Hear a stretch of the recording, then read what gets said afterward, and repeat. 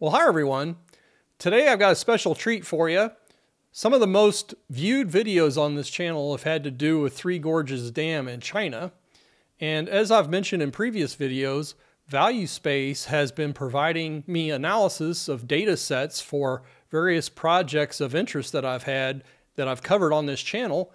And they have provided some analysis for a data set for Three Gorges Dam. So again, I really appreciate their working with me on these videos to bring you independent satellite-based data and analysis. As you know, it's extremely difficult to get reliable information about the condition of major projects, particularly Three Gorges Dam in China, due to its strategic significance. Also, the Chinese government in particular seems to whip up a lot of national sentiment and a lot of national pride relative to these types of projects. So they would be extremely reluctant to admit that there would be any kind of problems or difficulties with these projects. So it's up to the outside world to keep tabs on what's going on if there's going to be any reliable information disseminated. So I'll put a link in the description if you want to learn more about ValueSpace. I'm just going to cover a couple of quick things about it. I don't want to go into all the details because I've covered that in previous videos. So ValueSpace works with the Sentinel-1 and 2 data collected by the European Space Agency. This is satellite-based radar that scans the surface of the Earth, and a given point on the Earth has a repeat pass every 12 days. So by analyzing the changes in surface elevation between passes, you could determine if there's likely to be areas of movement or concern for a variety of infrastructure projects or geological features, that sort of thing. So as a reminder, we're talking about Three Gorges Dam in China. It's on the Yangtze River. Here's an outline of the Yangtze River basin. And this is a controversial project for a variety of reasons. And it's in the news periodically for various reasons. But there's a lot of concern about not only how this dam is being operated, but what is its overall prognosis in terms of safety and performance going forward. I mean, again, there's not reliable information coming out of China on this dam, and the impacts, if this thing were to fail, it would kill millions and millions of people downstream. So let's just take an example of one of these stories that shows up periodically about Three Gorges Dam. And there's been various postings about apparent displacement of the dam itself, and you see comparison photos, and the photo on the right apparently shows inflection points on the upstream face of the dam, which would suggest that these monolith sections are slipping relative to each other. But given the scale here, the dam would have failed if that happened. I did a previous video where I said I didn't believe that. Many of you clarified who are knowledgeable about satellite imagery said that was merely how the satellite images were stitched together from that particular platform, usually Google Earth. And so I debunked it in the previous video. So I thought, let's look at the data that ValueSpace provided, because it includes not only measuring points, but also includes a variety of satellite images from various sources that you can select for your analysis. So let's just run this here. I'm just clicking through different satellite sources here, and you can see that there appears to be an inflection point where I've got the red arrow. And we're just clicking through, and then that disappears. But clearly that was an artifact of how those images were stitched together from that particular platform. So it's interesting that you can look at that data independently and get a really good idea of what's going on, or in this case, not going on. Now, Google Earth has a nice 3D model of Three Gorges Dam. I'm just going to play that here. It's really neat. Of course, this is a massive project. Just going around, flipping around the views, continuing around upstream side, reservoir side. So pretty cool. Now let's look at these data points that ValueSpace looked at for the area on and around the immediate vicinity of the dam itself. So let's just do a tour of the area. Green dots means no relative movement. So we're just going to cruise around here.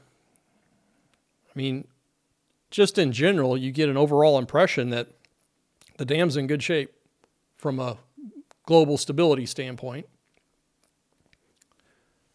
Obviously, from a satellite perspective, we're not going to get real detailed information about individual cracks or minor areas of distress or corrosion, that sort of thing.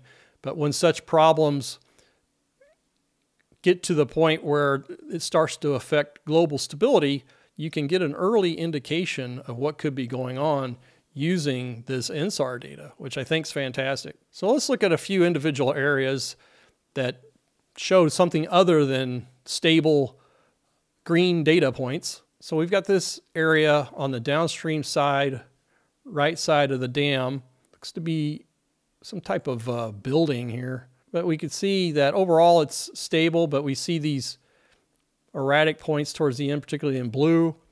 And value space indicated that that is not an indication of true movement. There can be things that affect the results of the InSAR. You don't want to put too much stock in just a few isolated points here and there can be other causes.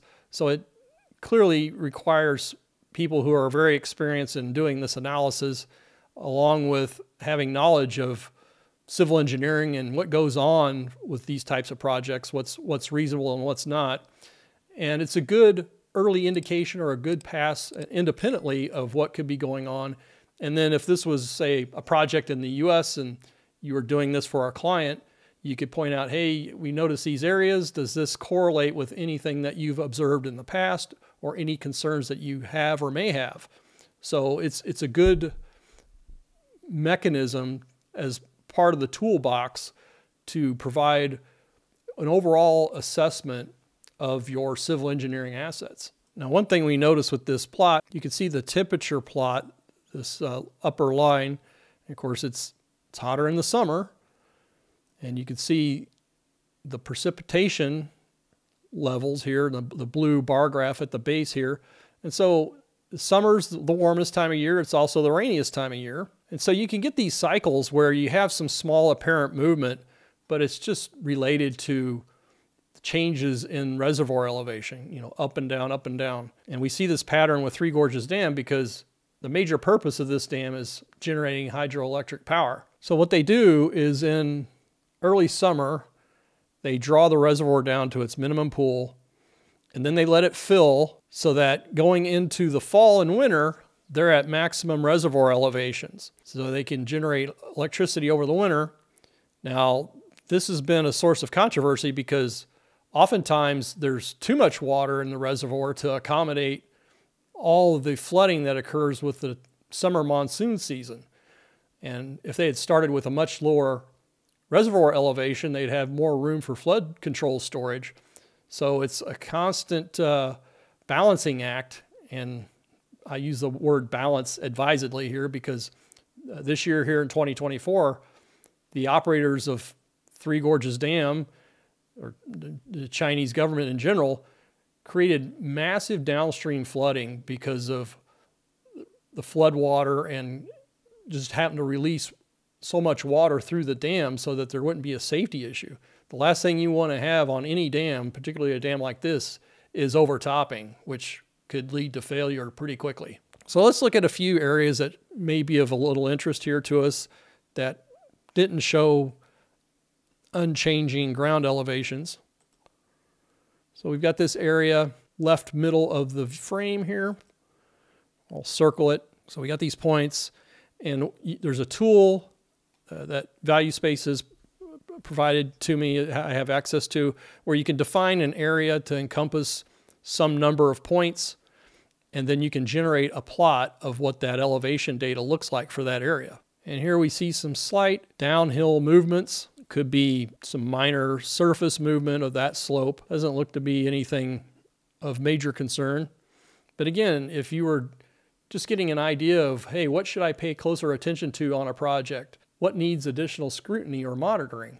And so this is an excellent tool to facilitate such analysis. Let's pick another point closer to the dam, just a little bit downstream from the point we were at just now. And again, some slight downslope movement, nothing major, really nothing to be concerned with at this point, but something to keep an eye on. And we've got another area on the other side of the reservoir. So we'll just zoom in on that. And again, some apparent downslope movement, but not all that significant at this point. So why would I do a video telling everyone that based on the InSAR data, Three Gorges Dam looks great? Well, it's because I want to be transparent on this channel. I want to be data-driven with my videos. You know, I've done a couple of videos already saying we don't know very much because you either have the government of China promoting nothing but a positive narrative, and then you've got groups who aren't fans of the government in China or their projects or how they run their projects and put out information that may or may not be accurate. In many cases, it's not accurate about the condition of the dam and what's going on.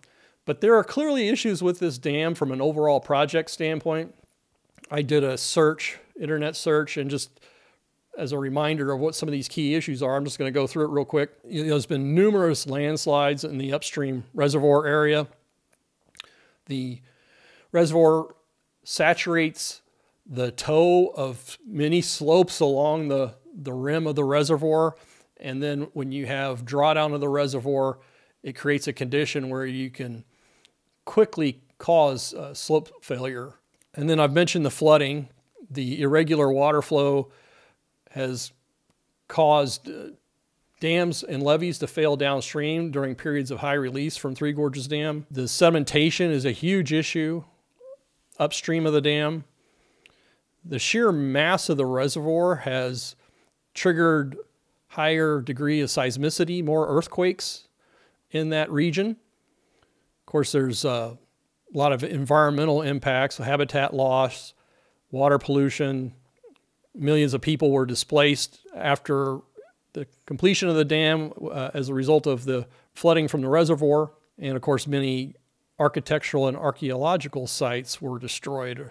So again, I think the takeaway here is overall, Three Gorges Dam appears to be in good shape from a global stability standpoint. There's a few areas of concern that I would consider minor, but should be looked at. Who knows if they will, or they're already looking at it. We can't get much information out of them in China.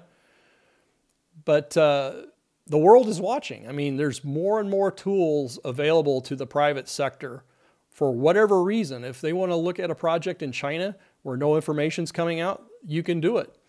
And it's just tremendous how many tools are going to be available to private sector engineering interests as well as individuals going forward. There's just more and more satellites being deployed with more capability.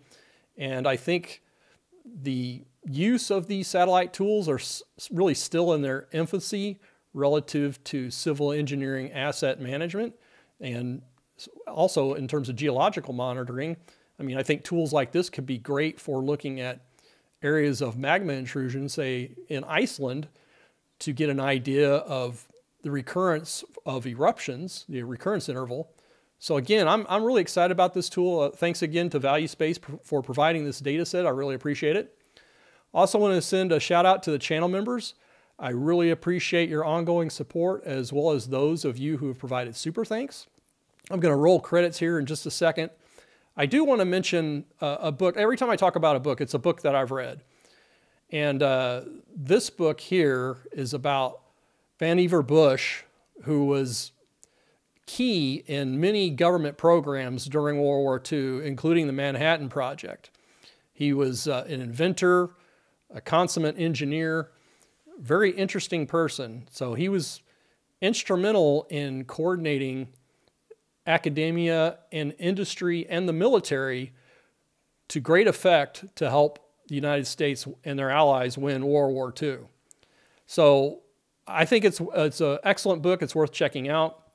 It shows you the complexities of scientific and engineering matters and how various programs are developed and maintained, and how engineers and other technical people need to be part of the political and decision-making process in government. Because if you leave it to the non-experts exclusively, they're not going to know all the issues, they're not going to appreciate all the nuances, and it just won't be as effective. So essentially, he was responsible for creating the military-industrial complex, for lack of a better term. So if you're interested in that book, I'll put a link in the description. Thanks for watching, everyone.